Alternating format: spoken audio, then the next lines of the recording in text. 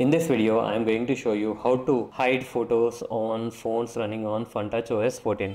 Here is my iQOO phone. You can follow the same method on Vivo phone also.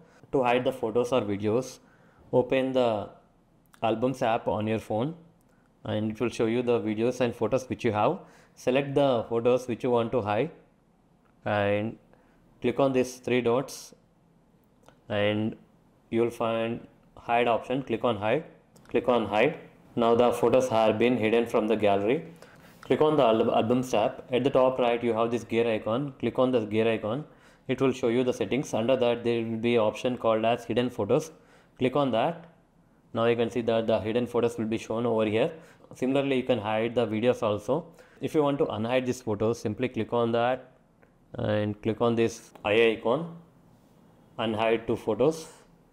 Now you can see that under hidden photos there are 0 hide photos.